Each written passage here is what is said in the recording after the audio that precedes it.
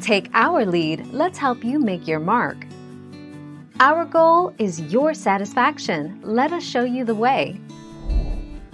In short, Vault of Glass is popular, driven by four main factors.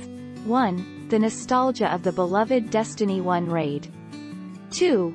The desire of the Destiny 2 player base for any significant new content. 3. The fact that Vault of Glass is free for all players and outside of any paid expansion or season.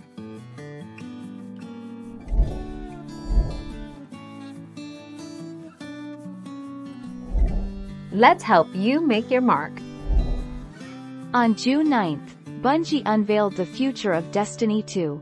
Old content, including locations, strikes, and raids that players left behind in the original Destiny, will then come out of the Destiny Content Vault. This includes the return of Destiny's beloved Vault of Glass raid sometime in Year 4.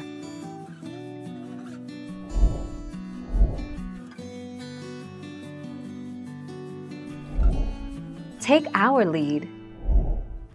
Well, it looks like that's not the case, and Venus is not returning in Destiny 2.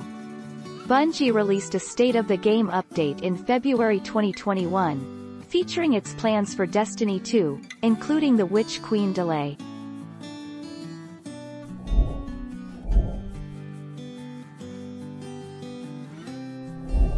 Make your mark, take our lead.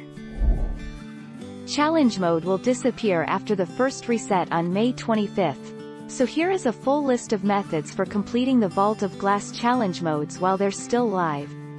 There's a good chance it'll return later in the season of the Splicer, and will certainly reappear in the next raid's contest mode. Thank you for watching. Please subscribe and hit the bell notification.